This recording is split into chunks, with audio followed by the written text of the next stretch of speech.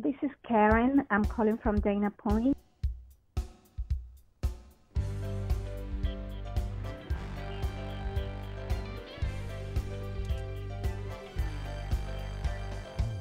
Welcome to TaNaCh Talk. I'm your host, William Hall, broadcasting live out of Kingsland, Texas, USA, with another episode of Rabbi Tovia Singer's Let's Get Biblical Q&A, coming to you from the Holy Land.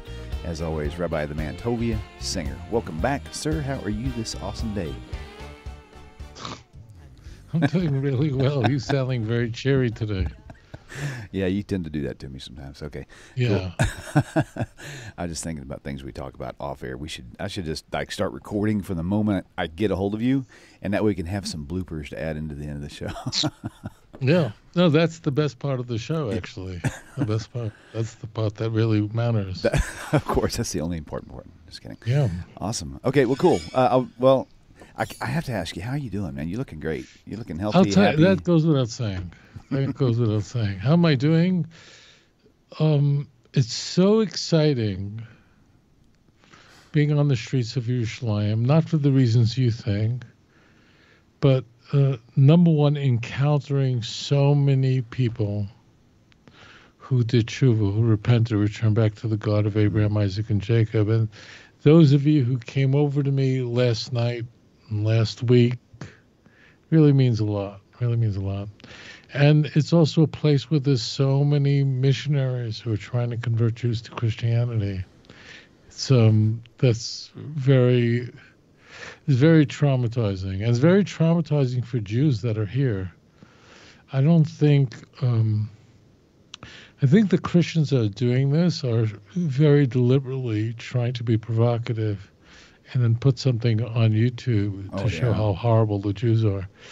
But I think that there are a lot of decent Christians out there who don't understand what's going on and how offensive this is.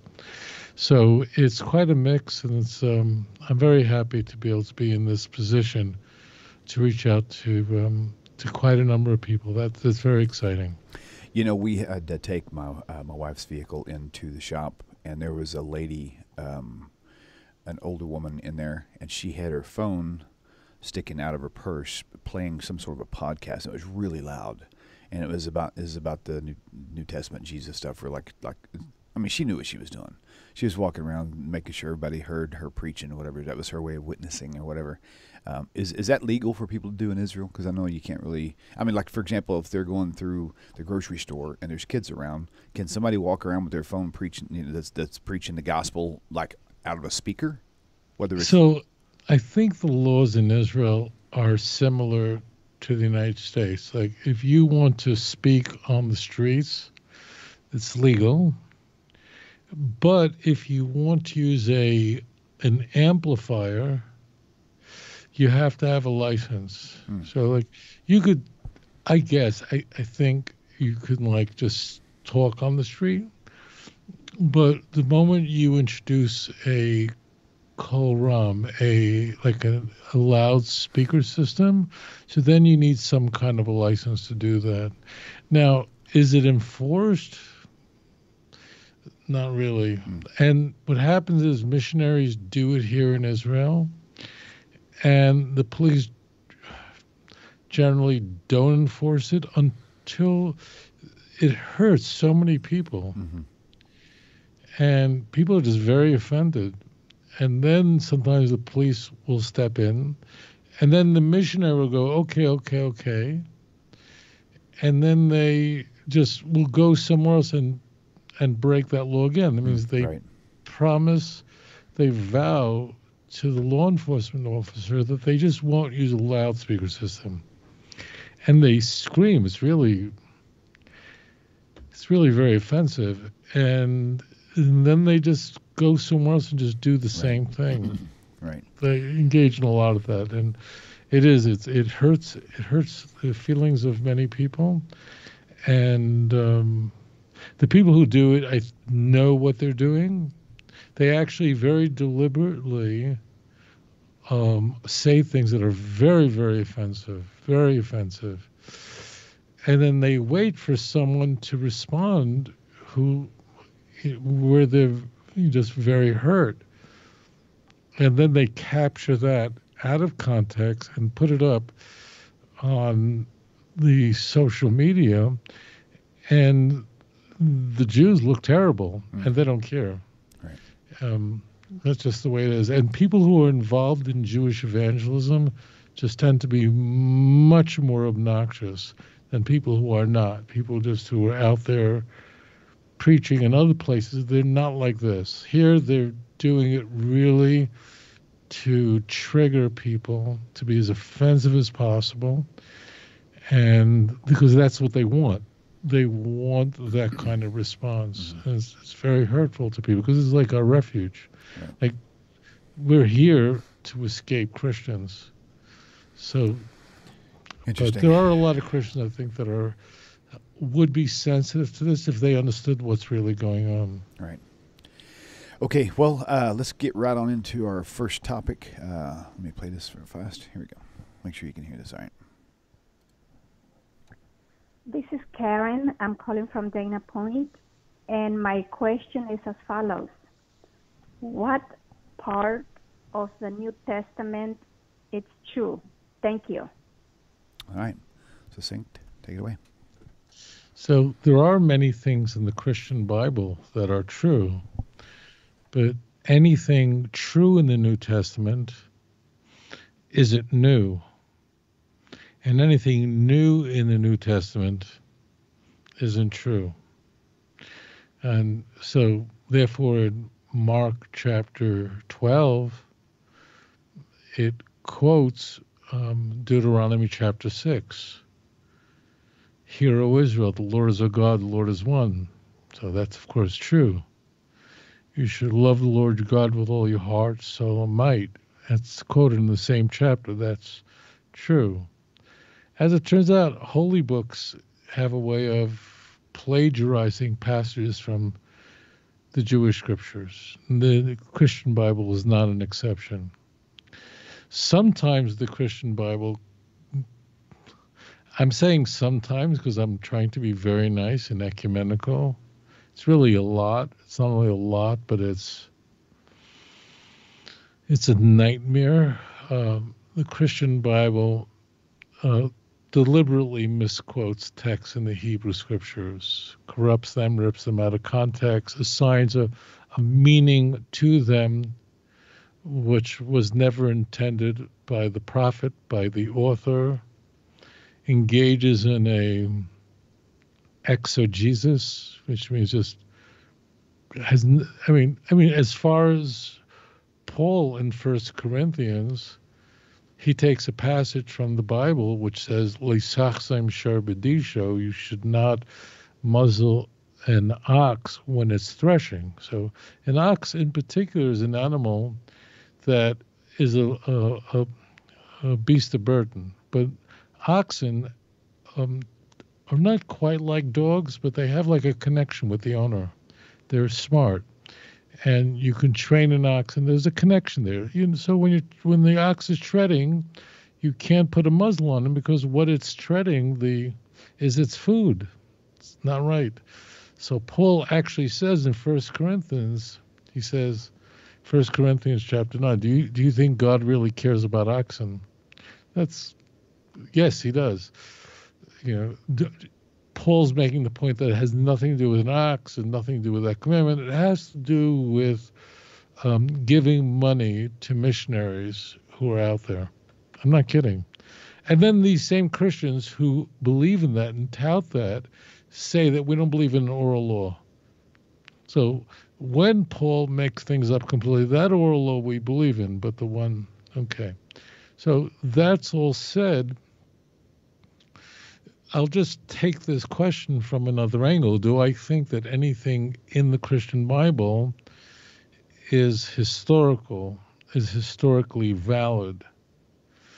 So the question is, I'm asked this frequently, and the problem is that we have no contemporaneous writers that are non-Christian who wrote a word about Jesus. There was no one in the first century, let alone the first half of the first century, who was not a Christian that wrote anything about Christianity. And there were people around who might have, who really, I would think would have. Philo lived during the first half of the first century. He was born in 20 BCE, died in the 50s, so he was around, and he wrote a lot and didn't write anything about it. But this question, like, what is historical? Can we say that there's anything in the Christian Bible that actually is historical? Well, it's quite likely. I mean, as it turns out, books whose core message is not true often say some things that are true, right?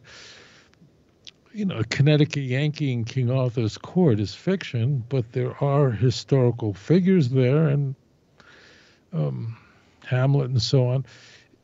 This is the quest that scholars have. It's been going on for a long time, hundreds of years. And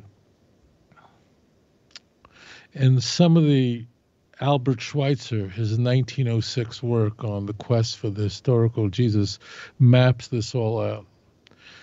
But there really is only one rigorous method to figure out, to deduce anything in the Christian Bible that is historical. There are many methodologies that you can use and you can remain consistent with, like verisimilitude, things that sort of match your preconceived notions of what a Pharisaic Jew would be, and just say these people map onto it, and whatever, that's not a very strong method.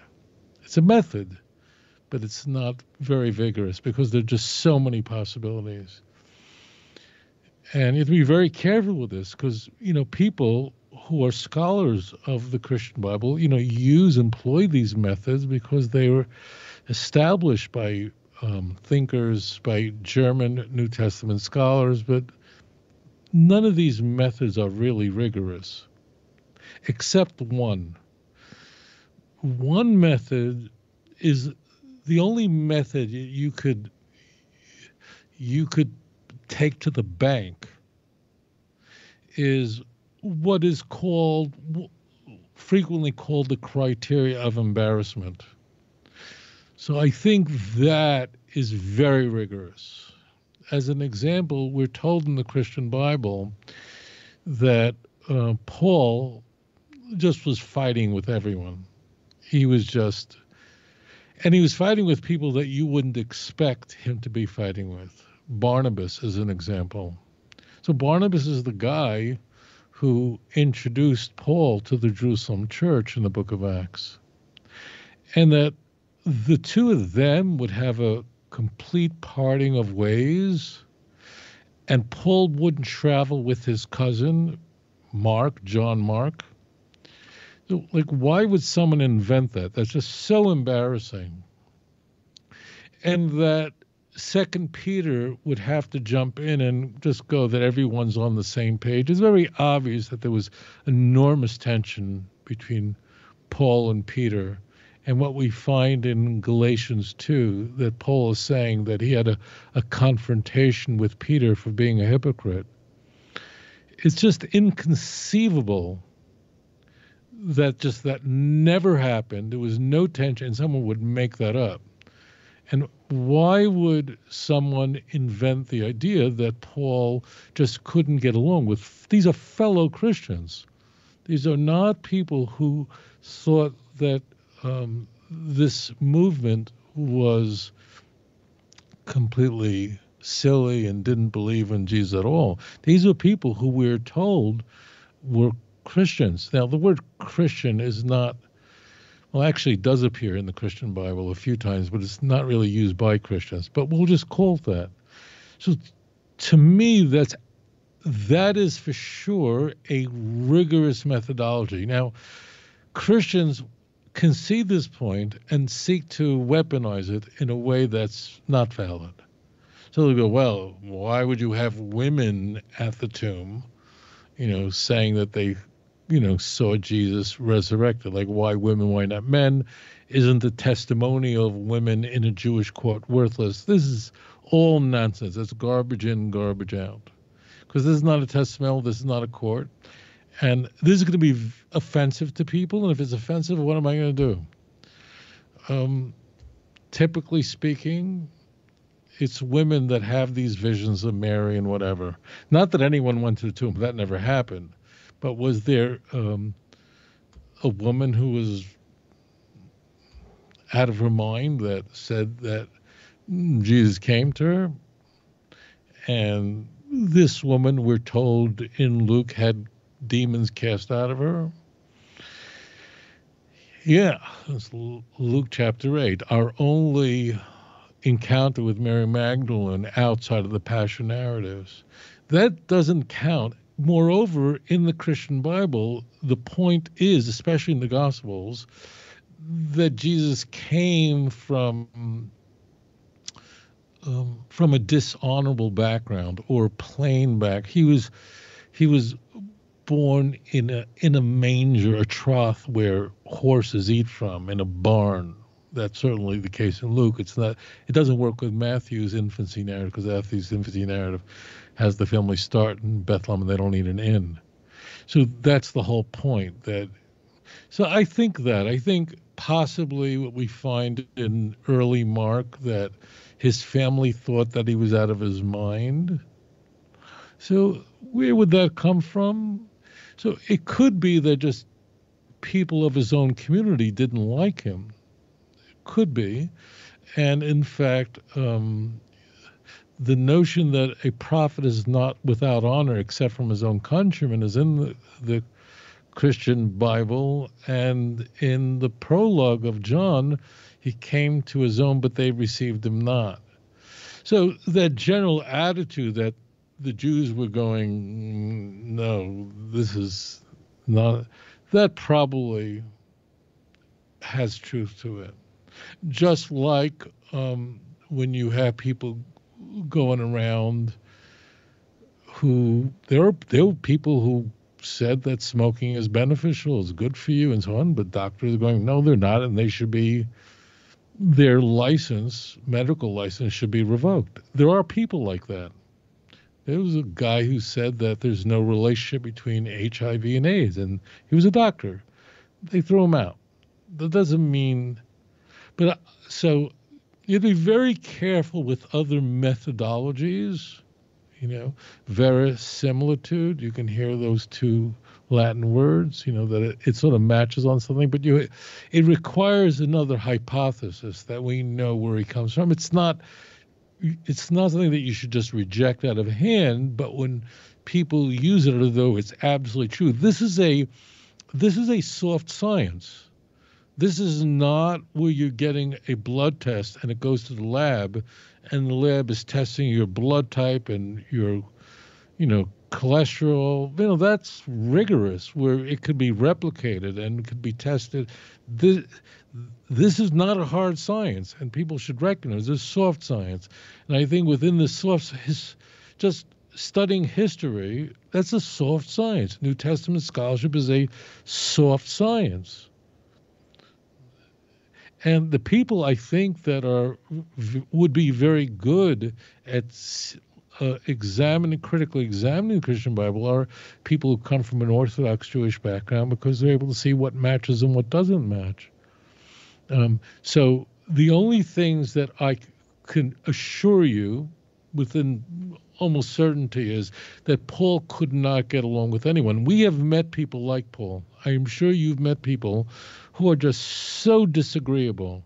People either in your family, just some uncle, some cousin, your mother-in-law, whatever it is, there's somebody who just is impossible to get along with, who just have very difficult, abrasive, disagreeable people. That's what Paul was like, and that you could take to the bank, because it is not possible, it is absolutely inconceivable that this will be made up. Now, you could say that people didn't know who Jesus was during his lifetime.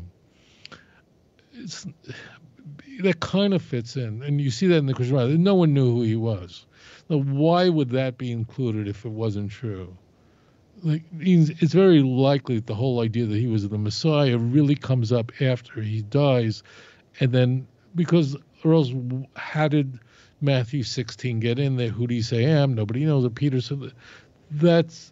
It seems like people really had no idea who he was, and then Matthew's passion narrative, people doubted it. So there must have been why are there these doubting passages? That they're just people who are, even from within the circle, are doubting much of this.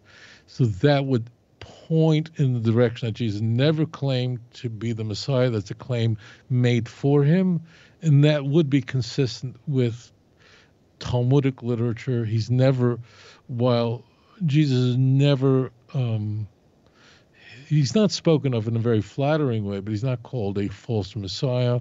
It would map onto that. But that Paul had the personality of Sigmund Freud, who was just not the nicest person in the world, who really didn't get along with people.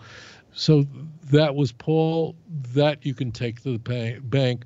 No one would invent it. And I encourage you, the viewer, to look at the Hebrew Bible. Always do that. Become not just acquainted with Isaiah and Jeremiah, but feel Ezekiel and Daniel. Feel it, inhale it. It should be a part of you. And once you are so acclimated to things that are pure and holy, you'll immediately be able to sniff out those things that are toxic, those things that are not pure, those things that are not of God. If you're not utterly acclimated to the Hebrew Bible, just everything, if you're just walking around and all you're doing is you're exposed to sewage, so you have no idea what clean air smells like. If all you're doing is you're growing up with people who just smoke around you, so you become so acclimated to it, you don't even smell. But people who just don't smoke and don't live around anyone who does smoke could immediately sniff out the presence of tobacco immediately. So there's no other way to do this but to really become acquainted with that which is holy and pure, and you'll immediately be able to identify those things that are spiritually detestable. Anyways, a time is coming where all the world will speak in that pure speech, and we look forward to that moment when the words of Zephaniah will be fulfilled, that all the nations will speak B'safo Beruda, in a pure speech. Hopefully that will happen very soon in our time. Thank you for your question. Awesome. Great question. All right, moving on to the next caller. Caller, you are live on the air. Please tell us your name and where you're calling from. Yeah, my name's Matthew. I'm from New York. Hey, Matthew. Just a quick preface. I just wanted to say that I've been looking into your guys' show, and I just wanted to say that most of the objections that the rabbi comes up with for Christianity have been asked and answered for over 2,000 years. They've had medieval debates for centuries on these subjects, and I encourage people to look at those too while we're here. But real quick, you mentioned Jeremiah 31.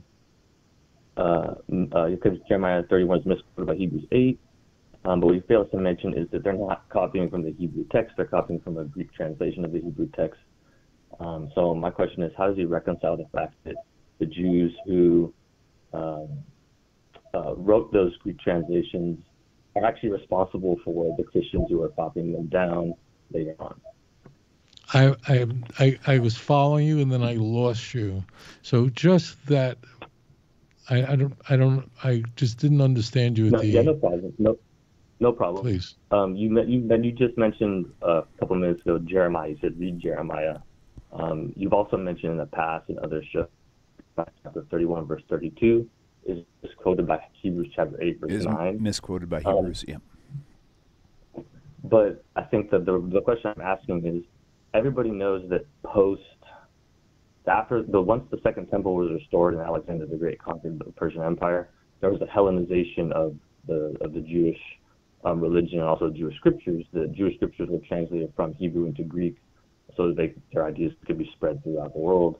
Because Greek was the lingua franca at the time, and everybody knows that most people back then were reading in Greek. They were not reading Hebrew scriptures.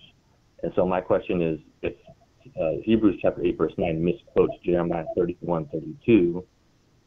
It's true because Jeremiah 31:32 is originally in Hebrew, but the mistranslation is caused by the Greek translation, which was translated by Jews living in a Hellenized world.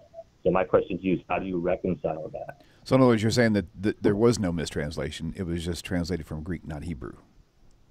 Yeah, well, I mean, not even necessarily a mistranslation, but the Jews who were God-fearing, monotheistic Jews at the time translated it in a way that the Christians cannot be blamed for, clearly. So just do this. The viewers who don't know this, so You we're can talking keep 'em about on. You can keep 'em contrasting on, by the Jeremiah. way. Keep them on for a second. Yep, not a problem. How do you know that there's a Jewish translation, a translation that was rendered by Jews, authentic Jews, from the Greek, into Greek? That means, what translation do you have like that? Well, I mean, I can turn the question around and say, how do you don't know? All I know is that Greek was a language How do you that was don't know? spoken by No, virtually just everybody I'm in the asking you a Eastern question. world. Your question is very important. You're saying that there is a translation of Jeremiah into the Greek language that we know was created by Jews and rendered Jeremiah 31 in a way that's consistent with the book of Hebrews. What is your, No, that's where not is this? No? Then I didn't understand you. That's not what I said.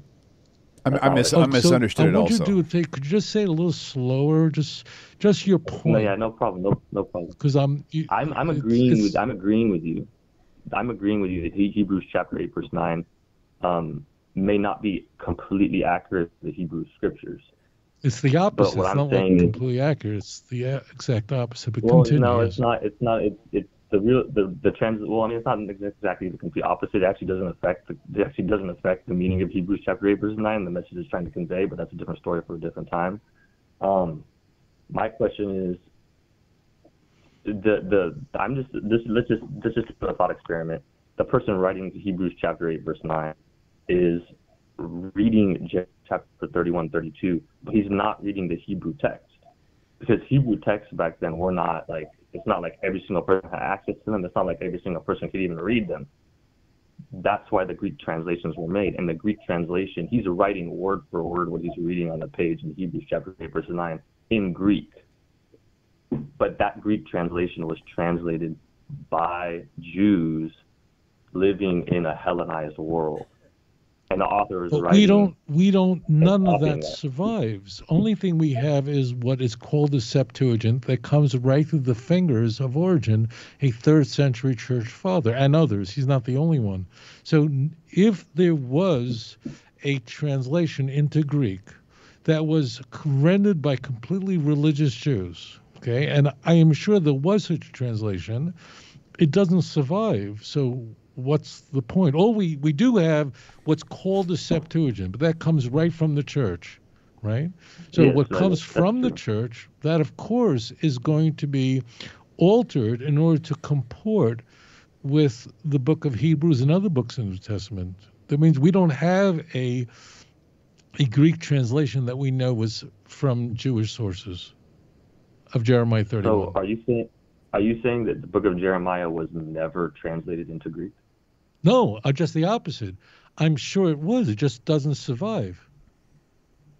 So then how could you make a judgment on, I mean, you could say I can't make a judgment, which is fine, but then how could you make a judgment and say that Hebrews chapter 8 verses 9 completely misquotes if you know that they're reading Greek? Right. So I do start with the assumption.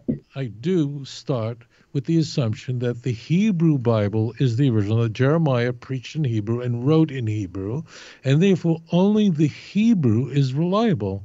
I mean, that's so. If I'm wrong about that, then nothing I'm saying is true. That means that's the whole point. The point. Let me just for a moment. The missionary argument is that the Hebrew Bible points to Jesus. If that's not their claim, then everything I am saying is wrong. It's based on that claim, and that claim is fatuous, it's vacuous. Now, if that's not their claim, tell me what their claim is. Isn't that their claim? I agree you've with spoken to their claim. missionaries. Go ahead. I agree with their claim. No, I agree Okay. with their claim that the Hebrew Bible points to Jesus. I mean, we could dig deeper into this for No, hours if let's you not wanted dig to. I deeper. mean, Just I don't stay know. with me. The Hebrew Yeah, no, says, no, I'm not trying to "V'anochi dig deep. I'm trying to ba'alti focus bam." on the Yeah, Right. no, I think that I agree that the Hebrew scriptures do point to Jesus, but Do point to but I'm Jesus not or here to argue don't? for the missionaries. I'm not here to argue for the missionaries. All I'm saying is I'm pointing out something you mentioned, and you've mentioned quite a few times, and you use this as an argument, and say why Christianity is not true. You've even called it. I'll quote you. You even called it a criminal religion. The fact that Yes. Jeremiah and Hebrews don't completely perfectly align. So I mean, if you want to go that route, we can talk about places in the Old Testament where Old Testament prophet scriptures don't align with each other, but that's a completely different story. But I I'm do not agree that I'm not Hebrews. following. Look, I'm not following you completely. I'm really not. The Hebrew I'm Bible sure you're not. says, and the text for those of the viewers who are listening is the text in Jeremiah 31, and it's verse 31 in the Hebrew Bible ends with "V'anochi ba'alti bam," I was their husband. And the same exact word is used in Jeremiah chapter 3, verse 14. It's a word that only appears a few times in all of TaNaCh.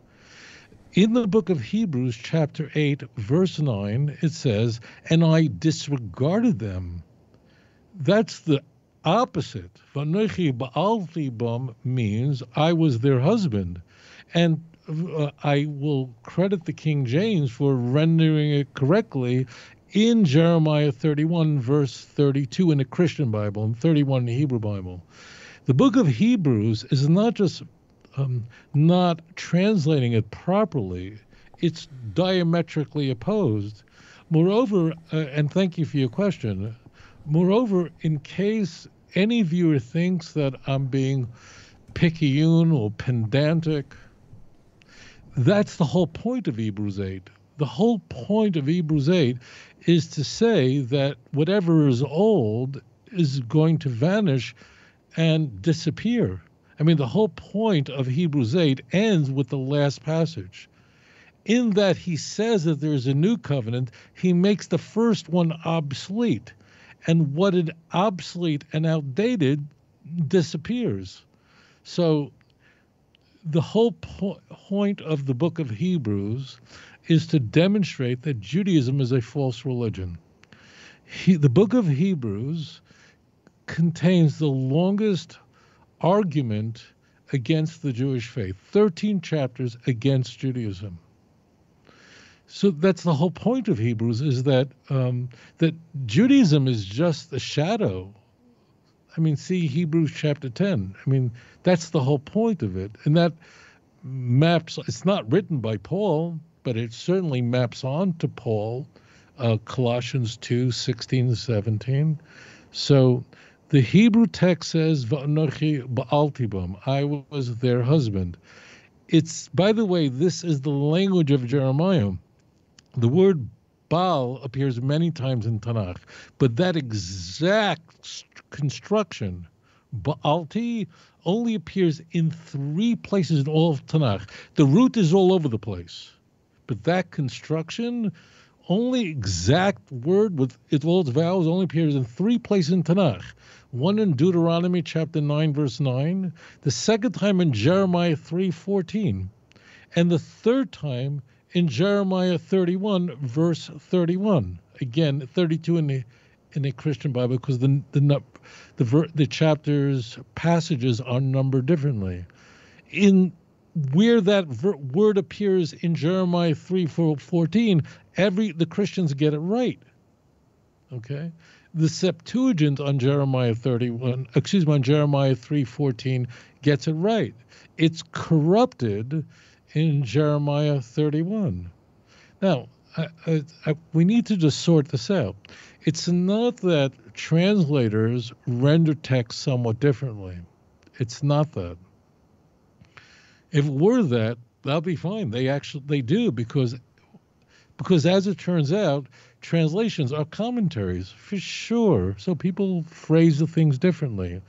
But in fact, this is a criminal act, because the book of Hebrews is mischaracterizing what Jeremiah says. The context of Jeremiah 31 is that God made a covenant with the Jewish people when they when they came out of Egypt. God took them by the hand out of Egypt, and they, the children of Israel, broke my covenant, although I was their husband. I mean, the whole point is, the rub is, if God disregarded them, so the Jews would, it blows up the whole meaning. The whole meaning is that I was your husband, I was your lover. Like, what did you do? Like, I kept my side of the agreement, because that's what a covenant is. A covenant is not a Torah. A covenant, it means an agreement. So the whole point of Jeremiah 31 is Hashem is saying, I was your husband. I was loyal to you. I never slept around on you. I never committed fornication against you. And just know that this theme of being dishonorable in your relationship with God is adultery is all over Jeremiah. That's Jeremiah 3, famous chapter. It's all over the place. So Jeremiah is using this as an example of a husband and a wife.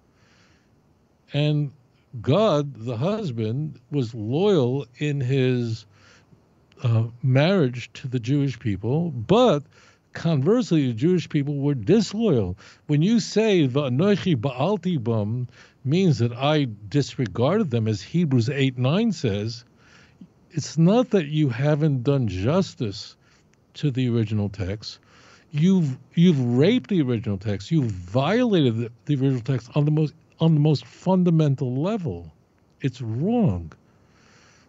And in a sense, it's so I mean, I'm trying to make sense out of nonsense, out of Play-Doh. The reason why Hebrews does this is plain. Hebrews 8 wants to show that the covenant God made with the Jewish people has been superseded completely. Everything's been superseded. That Christ is our high priest.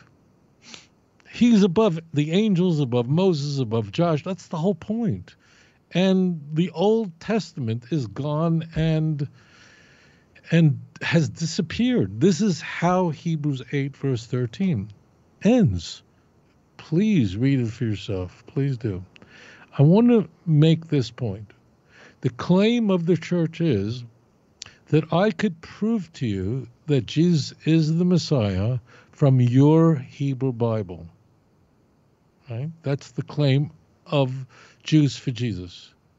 There are many people listening to my voice now, watching me right now, who are or were Christians. You know I'm not lying. You know I'm not mischaracterizing this. The claim of the church is that I can prove to you that Jesus is the Messiah from your Hebrew Bible, from your Old Testament. Not from a translation. That's a scam. That's just that. I mean, if you walked into a car dealership and they mischaracterized what the contract says, you would take them to court. I mean, this is criminal activity. It's just wrong. And no, it's not a different translation. It's not. I was their husband, V'anochi ba'alti bam, is the polar opposite of I disregarded them. It's the opposite. And to the credit of not all Christian, there are some, but the vast majority of Christian Bibles, strangely, in Jeremiah 31 verse 32, do correctly translate that word as I was their husband. Not everyone, but the vast majority of them, including the most famous ones. Right? And then Christians go, but we have the Septuagint. The Septuagint, the original, what's called really the Proto-Septuagint. That means the original Septuagint that was translated in about the year 250 BCE for the Alexandrian library that has burnt down. It was destroyed over and over again. The most priceless manuscripts were destroyed. It was destroyed. Not once, but destroyed. That translation was gone with it. And that was only of the 5 books of Moses. So that there was a Greek translation of the Torah, the 5 books of Moses. We know that from every source, from everything, from the Talmud to the letter Aristide. We just know it. It's all over Josephus. We know that. It's only of the 5 books of Moses. Was there a cottage industry of people translating the Hebrew Bible into the Greek language? Yes, of course. Of course there was. I'll share something with you very strange. If you read the preface to the King James Bible, and I'd imagine not many people do this, I encourage you to do it. So the King James Bible, the translation, was commissioned in 1607. 47 men in good standing with the Church of England were commissioned, people who were highly educated people from Cambridge, Oxford. They were commissioned to translate the Bible into the English language, okay? And they were really translating, well, they were really using the Tyndale Bible, probably 85 or 90% of their translation, but they updated the translation, and but they write, and these guys never met a Jew in their lives, because there were no Jews in England in the early 17th century. They write in the preface of the King James that we can't translate from a Septuagint because there are so many Greek translations out there. We don't know. They say they're translating from the Hebrew, but they concede this point. Jerome concedes this point as an introduction to the Book of Chronicles. This is known. So I want to just concede this point. If Christians are saying that the truth of Christianity cannot be demonstrated from the Hebrew Bible, but from some Greek translation done by someone we don't know who it was, I concede everything. But that's not their claim. Their claim is that it's the Hebrew Bible that demonstrates the veracity of the Christian religion, not some Greek translation. They just drag in their fig leaf, the Septuagint, to rescue them from these existential problems. Existential because these mistranslations were not mistakes. There are mistakes in translations. There was one translation, there was one Bible called, I think it was called the Sinner's Bible, I think it was called that, where it says in the Ten Commandments, thou shalt not commit adultery. So they left out not and said, thou shalt commit adultery. I'm not kidding. That's a mistake, right? And people are surprised that there was such a thing, but there was such a thing. People make mistakes. In fact, the King James was corrected quite a number of times because they're just errors. People make mistakes. This is not. And people cannot raise the point that there was a Greek translation floating around that comes right out of origin. We know it comes out of origin. And we don't know who wrote it, and that's going to be what? That wasn't the claim. The claim is it's the Hebrew Bible, and these are criminal mistranslations. Moreover, Jeremiah 31 is not talking about a new Torah, it's talking about a new covenant. And the context is that in the Messianic age, Jeremiah tells us, the Jews will be restored and never be exiled again, and the Jews cannot be destroyed because the Lord says, look up. If there's a sun, you see the moon and the stars, can the very earth, the foundations of the earth be measured? If these can be measured, then so too will I cast off the children of Israel from being a nation before me. That's the whole point.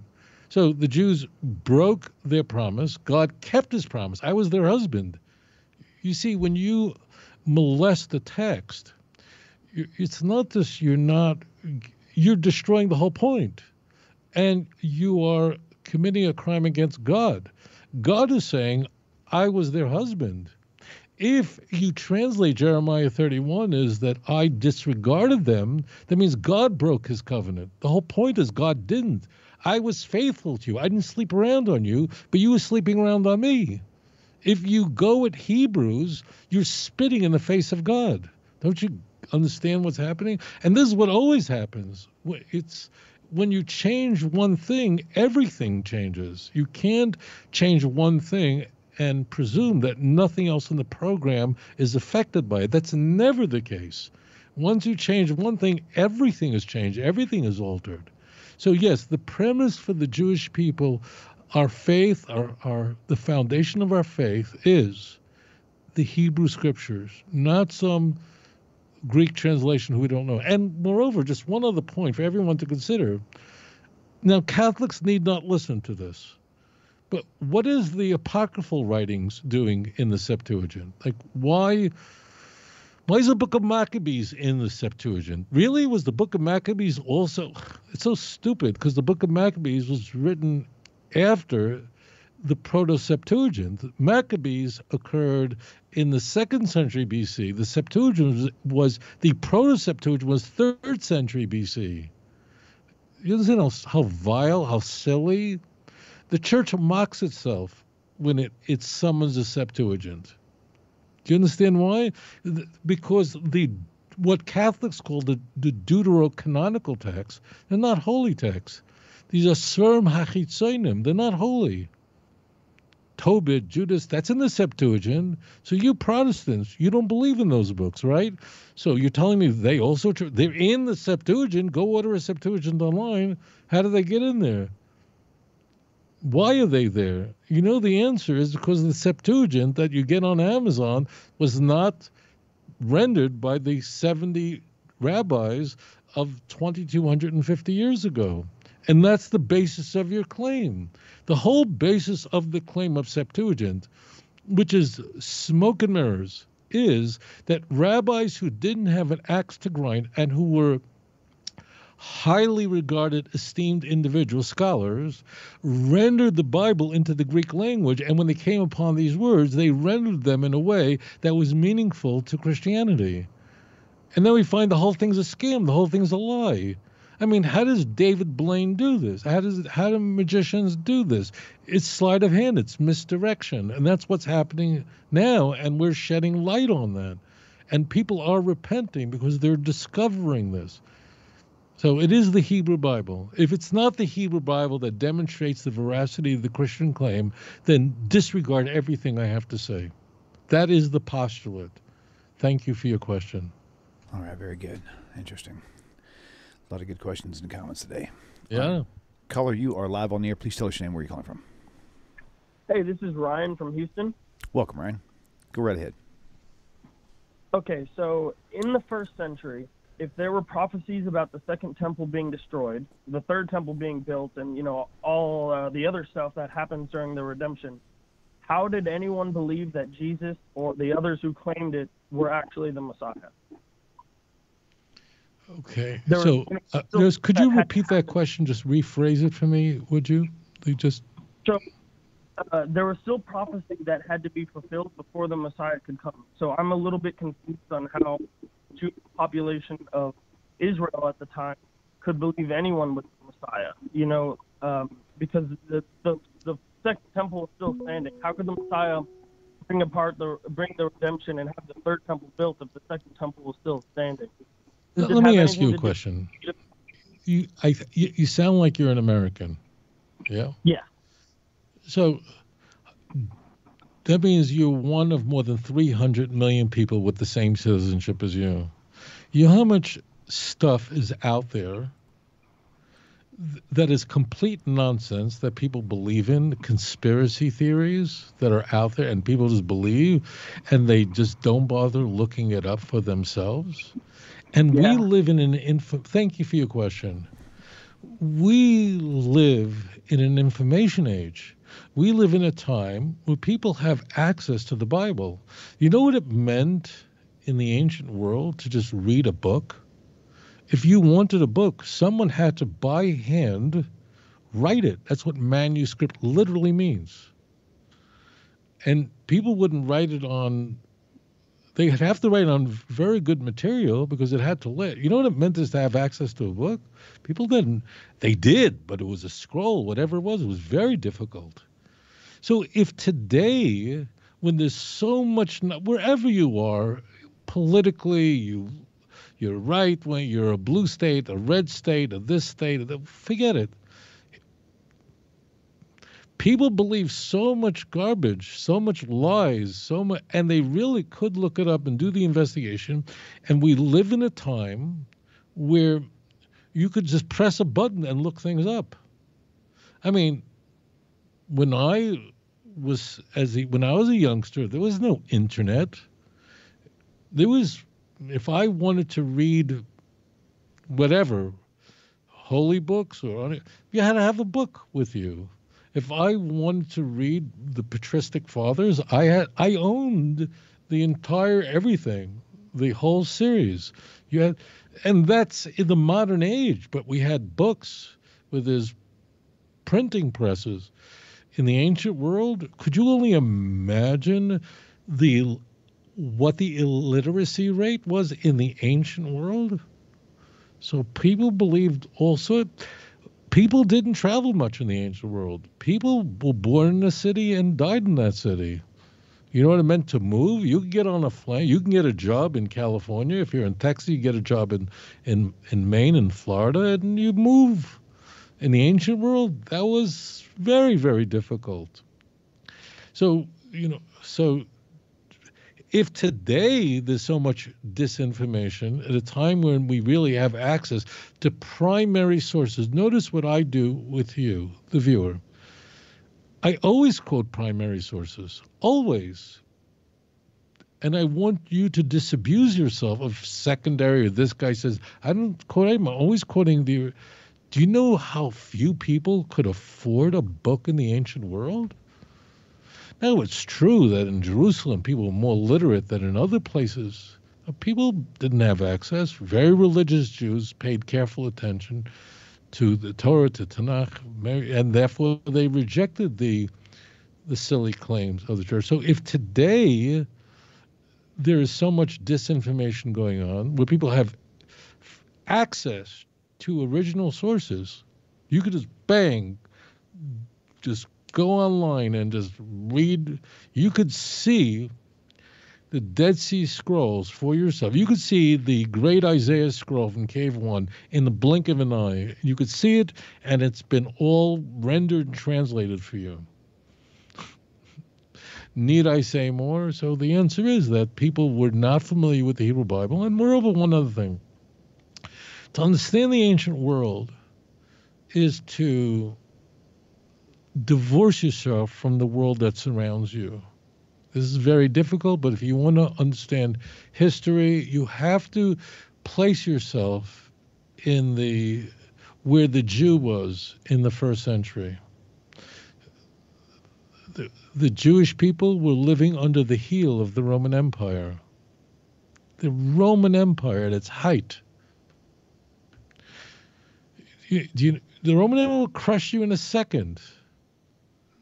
Jews were this was the Roman Empire. It was the most powerful empire the world had ever known. That we know now would last longer than any other empire, by far in history. So, you're living in that, under those circumstances, you could not imagine. You couldn't imagine that the Jews would return and battle their enemies and defeat these were just unimaginable. So you had to fantasize about an eschatology that's the only one that seemed to be realistic, and that is God was going to come in and destroy the enemy. It's called an apocalyptic eschatology, and that's how people thought, because this was the empire. This was the Roman Empire. There was Caesar Augustus. So in truth, people at that time were just thought, I guess that's how it has to happen, because I don't see any way we could defeat the empire, and set up a new kingdom, right?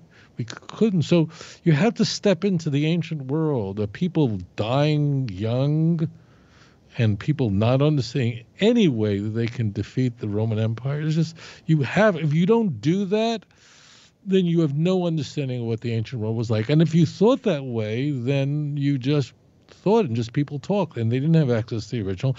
Of course, the very religious Jews did and studied, pored over these texts, but other people did not. Thank you for your question. Okay, very good. Moving right on into the next caller. Caller, you're live on the air. Please tell us your name and where you're calling from.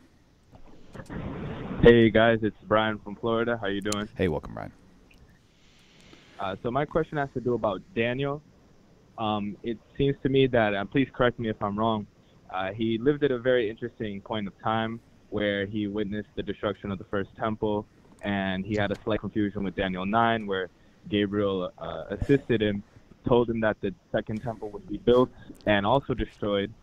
So my question is, there's still 3 chapters left after Daniel 9. What can the rabbi reveal to us that Daniel saw? It's kind of confusing visions and numbers he's given, but does Daniel see the third temple? Does he see the Messiah, the war of Gog and Magog? I misunderstood your question earlier. Well, okay. I understand them. Okay. Go ahead and hang up now to me for your answer. All right. We got. Thank you. You bet. Okay, Rabbi. So we got like 6 callers still left here. So hopefully, Daniel's just on a level that others aren't. In fact, that comes into view in Daniel 10 and 11, where Daniel sees an angel and others don't.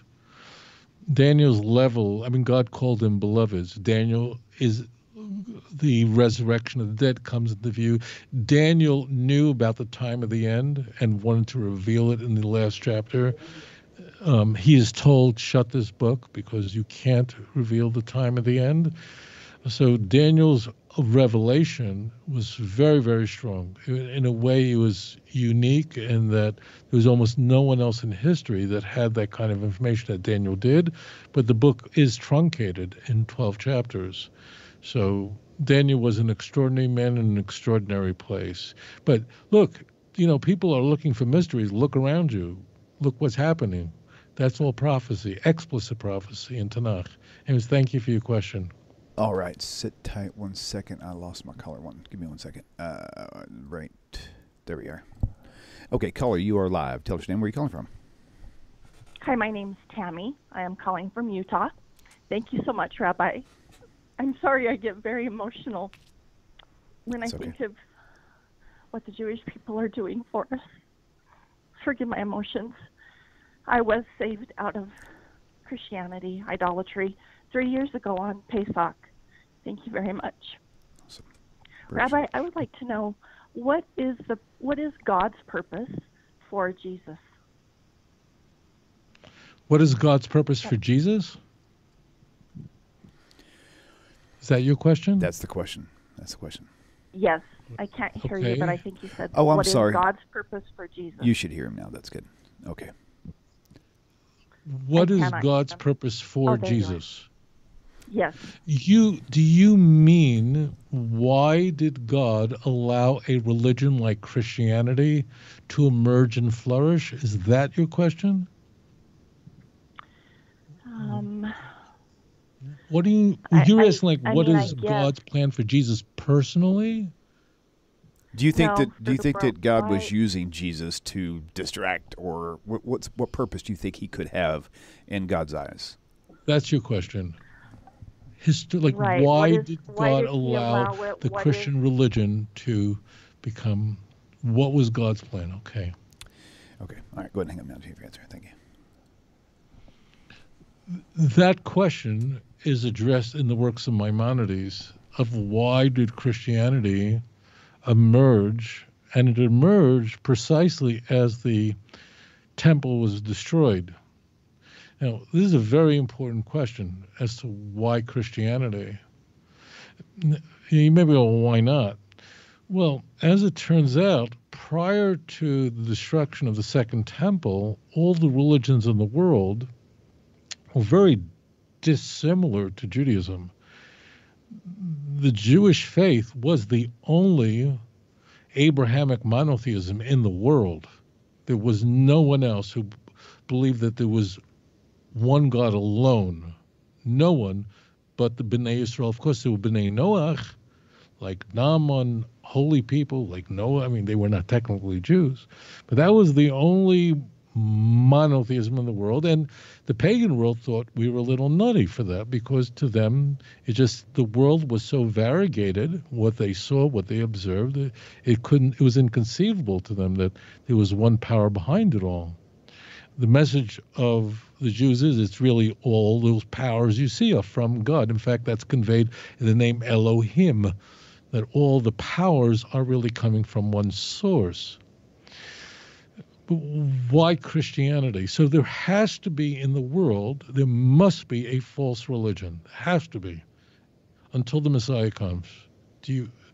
Maybe you don't understand why, so I need to convey this. There has to be free will in the world. There must be religions that are not true, but are very compelling and persuade a lot of people, and then you have free will. There must be free will in the world. If there was not, virtue would be unattainable, would be impossible. You must know this. So there must be false religions. I mean, God could destroy every false religion in the world immediately, but we would lose our free will. So there has to be, and this is not my words, the Torah says this, before you I place life, good, death before you, sin before you, uvacharta v'chayim, choose life that you may live. Okay, this is very critical. Why? Because there could be no virtue in the world. It has to be free will. Now, there's one other part of this, one piece of this puzzle that must come into view. In TaNaCh, we are told explicitly that when the true Messiah comes, at the end of the days, all the nations of the world will immediately recognize their error. Immediately, they will be shamefaced and come to the Jews and say, now we know God is with you. It's very critical. And they'll figure it out immediately. They'll get it completely.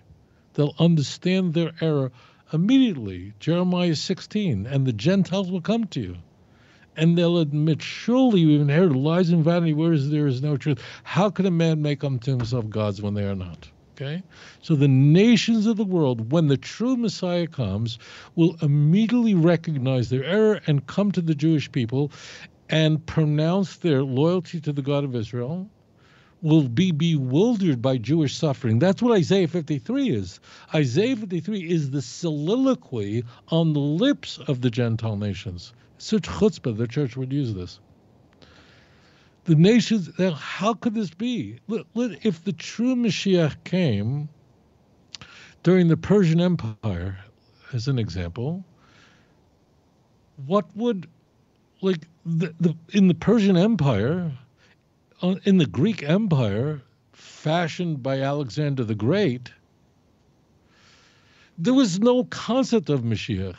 In fact, the word Christos, a Greek word, spread around the world. The Greek language spread around the known world because of Alexander the Great.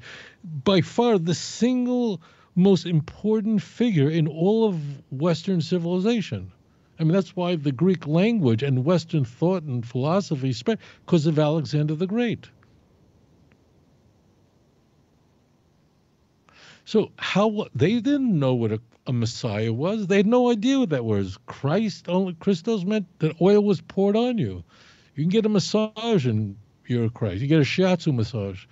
So the nature of false religions had to be sharply changed so that when the true Messiah comes, the Gentiles would immediately recognize their error. So Christianity, Hashem allows a false religion as Christianity to supplant the henotheistic religions of the Greco-Roman world. Why? Because if nothing would have changed, if there was no other Abrahamic monotheism, I'm just using that term, even though Christianity is not a true monotheism, but they called themselves that. So if there was no Christianity, then the world would not even understand that there's such an idea of one God. They wouldn't know what that means, let alone that there's a God who revealed himself to the children of Israel on Mount Sinai, that there's an idea of one God alone, and no other. There is an idea like that. Christians believe that, and went through enormous turmoil seeking to fuse together the radical monotheism of the Jews and the Trinitarian beliefs that were emerging already in the late 2nd century. Like, how do you fuse that together? And that's why Christians were fighting at the Council of Nicaea. Why were they fighting? Because it wasn't clear how to do this. They ultimately hide behind unconventional language like persons and hypostatic unions and so on. So here's the rub. All Christians believe that Judaism is the default baseline. This is very important. So if you don't get what I'm about to say, you won't understand any of this. All Christians admit that one moment before Jesus died, only the religious Jews, the Orthodox Jews, they didn't call them that at the time, the Pharisaic Jews had the truth, and everyone else was wrong. Do you understand that? Every Christian believes, moreover, this will make Christians happy, that if they're wrong about Jesus, if Jesus is not the Messiah, then actually the Jews have the truth.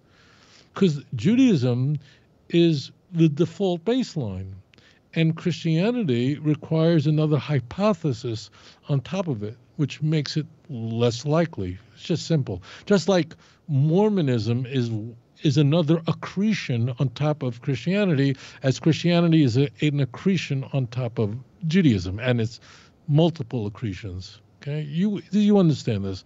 And just Occam's razor, the default, the fewest hypotheses are probably point us in the direction of what the truth is. So, listen. Christianity was necessary that those ideas would fill the world and become the largest world religion with 2 billion people that identify as, that's 1/3 of the world's population, that identify in Christian as somehow. Why? Because when the true Mashiach comes, they will all recognize their error, and 10 of different languages, of different nations will grab the shirt of a Jew and say, take us with you, because now we know that God is with you. They'll be, me, hem, and lishmo, sein, wazrei Hashem, amin, niglusa. Who would have believed this? You understand? So that's why Christianity was allowed to emerge and become successful, because it had to supplant the pagan religions of the ancient world, which had no concept of an Abrahamic religion. And it's interesting that the word pagan actually doesn't mean what you think it means, but the word pagan comes from the word a people who like lived in the suburbs, people who lived far away, because people had a more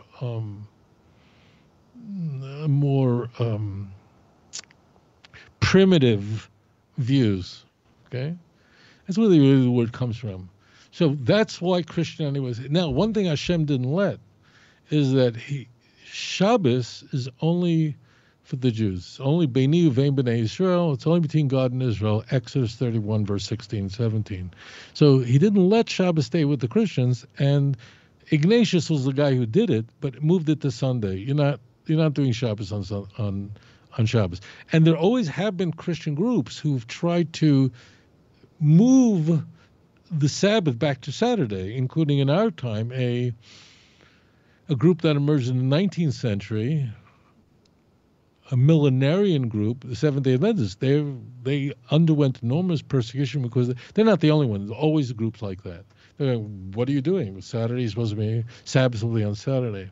So that's the reason why Christianity emerged. Christianity emerged because it's the alternative religion that is perfectly, so it's idolatry, it's illicit, but it prepares the world for Mashiach because it is exactly that religion where people can then understand, the Judaism is the only truth, and immediately disabuse themselves of their former religion. That's why you see the people converting to Judaism in big numbers are they're not coming from the Hindus, they're not coming from the Buddhists. Not that none are, but it's kind of unusual. So that's why Christianity emerged. That's why Hashem wanted Christianity to emerge, because here's the catch.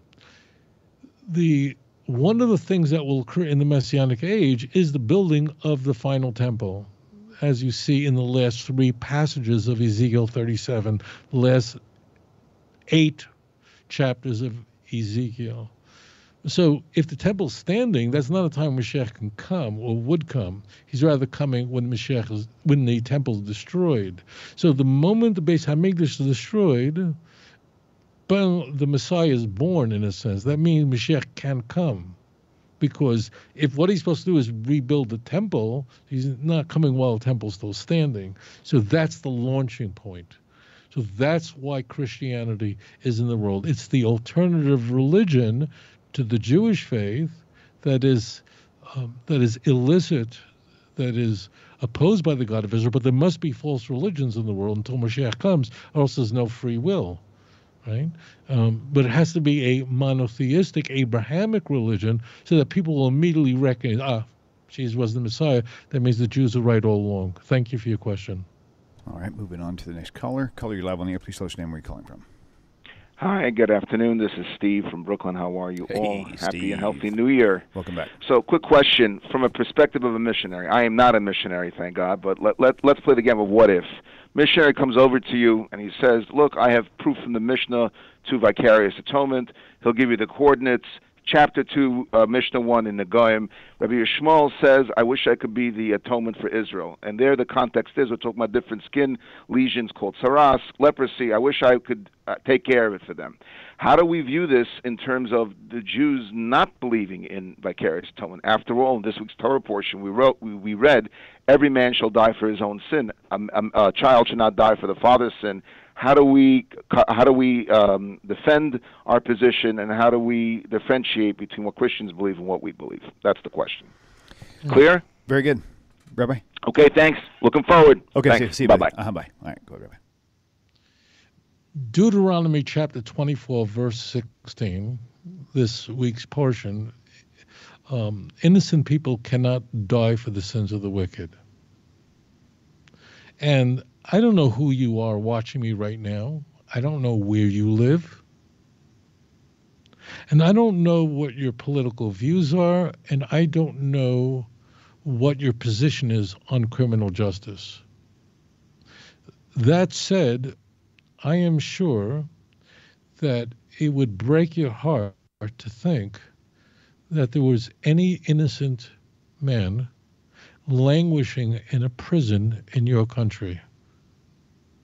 Whether you believe in capital punishment or don't believe in it, it would break your heart to think that one innocent person should be punished for a crime that someone else committed. Now, if you have that sense of justice, don't you think God has at least as much as you, if not more? The notion that a person can die, could suffer for the crimes of another, that's exactly what you don't want to have. That's why whatever country you live in, unless it's North Korea, you want a vigorous judicial system in place so that innocent people would be exonerated and only guilty people would be punished. And so simple. And, we're creating the image of God, so we want that. Mice don't care about it. Cats don't care about it. We're creating the image of God. It would be vile to us to think that we would rather that many criminals would escape justice than one innocent person would be incarcerated. Obviously, we have to figure out what that line is, but we all would rather that, right? Okay. So then what's going on? Well, let's talk about me for a moment. I was born into a world where people around me had numbers on their arms. And I came to know that they endured unimaginable suffering because they were Jews. I also was very aware that most Jews, where my family came from, did not survive. My father's father, of blessed memory, was one of 8 children. He was one of 8 children. He came to the United States long before the war. He had a job as a rabbi in Pennsylvania. And that's where he met my grandmother in America, who was from Hungary. Okay. During World War II, my grandfather knew, as did other people at the time, that something horrible was happening in Europe. They knew. I had long conversations with my uncle about this. They knew that something very bad was happening. But they did not understand that European Jewry was being destroyed in the worst crime of human history. And my grandfather, who at the time lived in Brooklyn, he came to know that all of his 7 brothers and sisters were murdered by the Germans. Like that. And not only did he come to know that, but basically everybody around him, like it was during World War II, they knew that it was terrible. They knew something terrible was happening, but they did not know the extent of it. They didn't understand the full scope of it. And that at some point after the war, the information just exploded. Okay. And my grandfather described it as he just sat on the floor crying. Imagine in one moment you discover that every person in your family is dead, including the man after whom I was named, Tovia, his father. And there was no one to comfort you because every home, people were sitting Shiva. People were mourning it because everyone finds out essentially around the same time. And everyone finds out everyone's dead. Do you understand? So I come to understand this as a child. I was born in 1960, 15 years after the Holocaust. This is the world I grew up in. All the suffering. There were survivors. There were survivors from my family. There were. Most of them were murdered. What effect did it have on me? It was monumental. And I'm fairly certain that I speak for many other Jewish people. This is something, just the awareness of the suffering of my people has shaped how I think, how I develop in my worship and my service and my loyalty to my nation. Of course it did. I am not the same person because of that. If that hadn't happened, I don't know what I'd be, but I would not be this. Okay? This is the worst catastrophe in human history. There's no parallel to it. No parallel to it. So many suffered, and I can assure you that I'm a better person because of it. And then studying the history, understanding what my people endured because of their faith, because of their loyalty, because of who they were. I don't possess the vocabulary to adequately convey to you the impact that had on my thinking.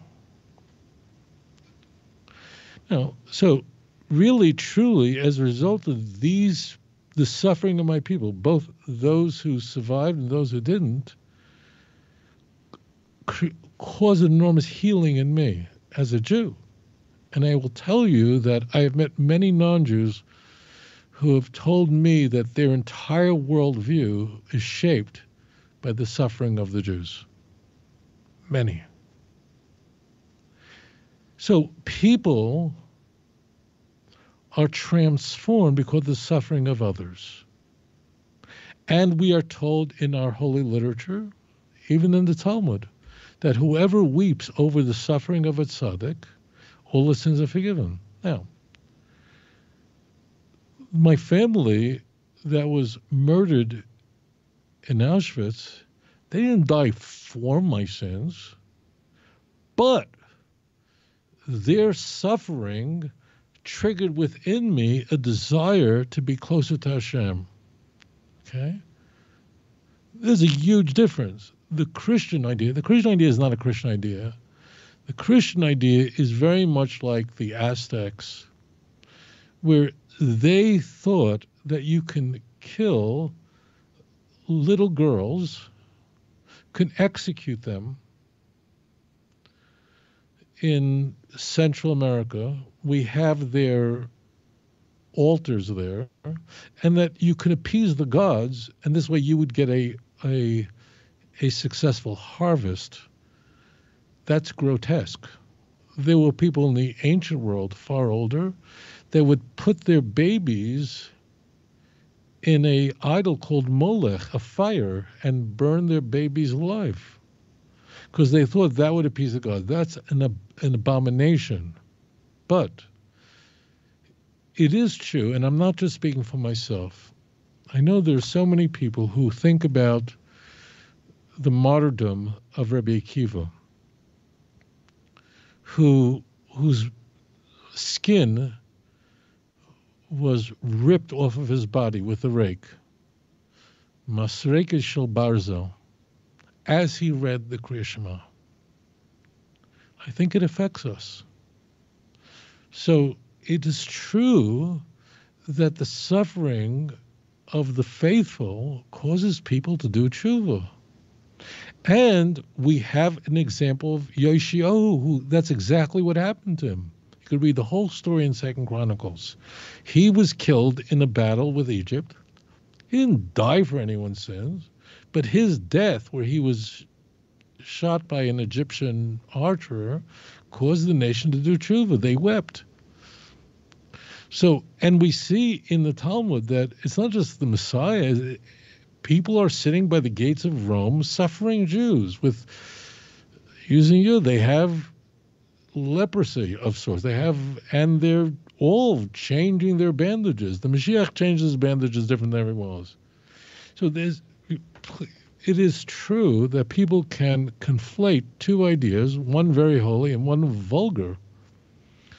It is a very holy thing to look at those who have suffered and died and say, I'm going to repent. There are many people, when a parent, God forbid, dies, they wind up in the synagogue. It just does. It doesn't mean he died for your sins. This is not the tens of thousands of children that were routinely executed by the ancient natives in Central America. No, that's disgusting. That's vile. And in fact, in a passage in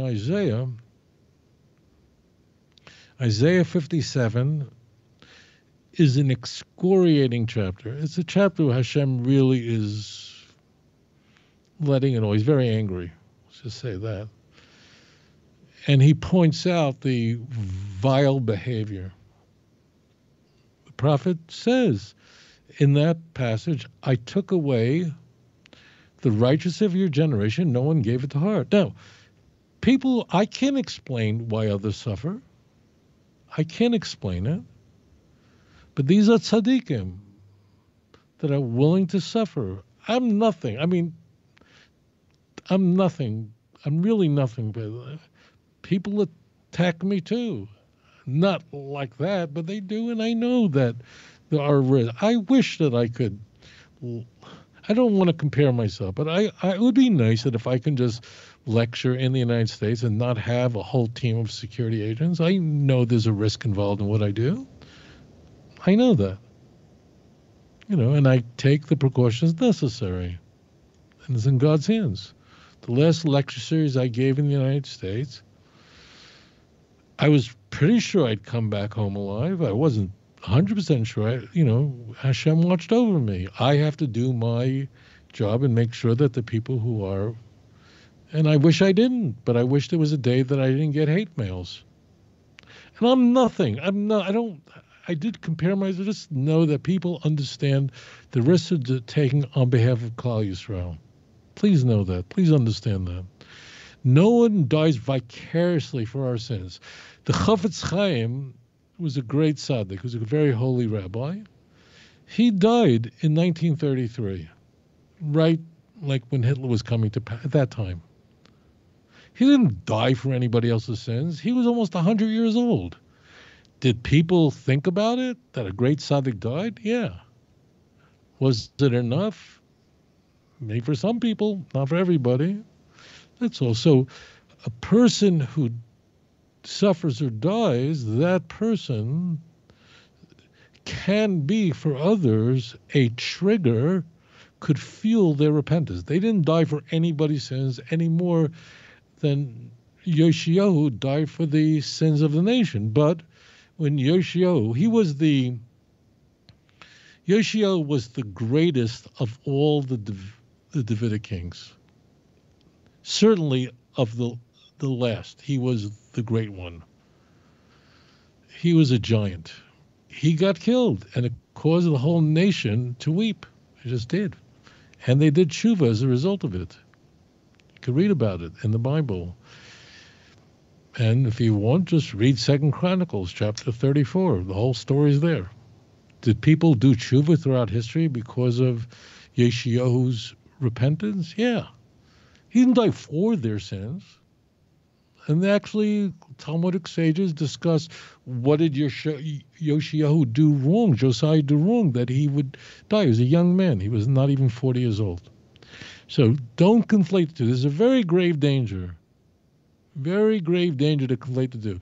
The suffering of righteous, of martyrs, or people who suffer, trigger within others loyalty. That's all.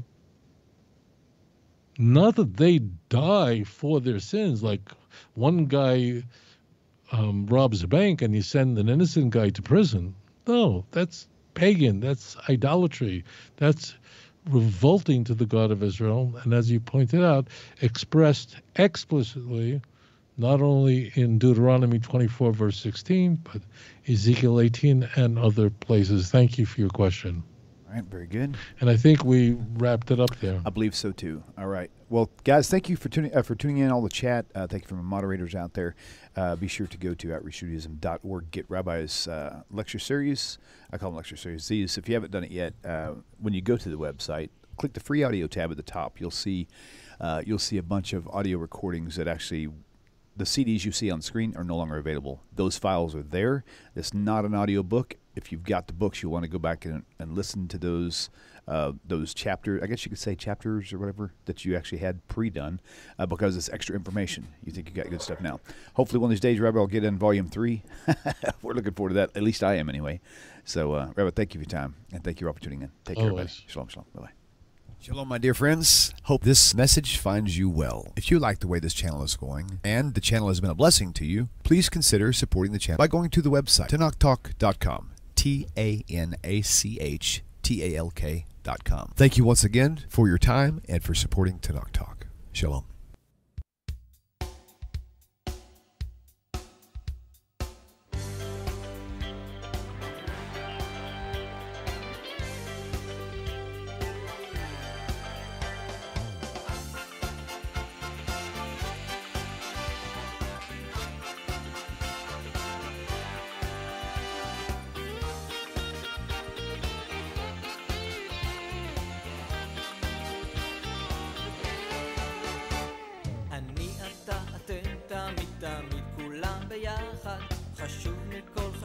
והכרחי להיות ביחד. איפוק זו העוצמה, ויתור זו הגדולה, השאיפה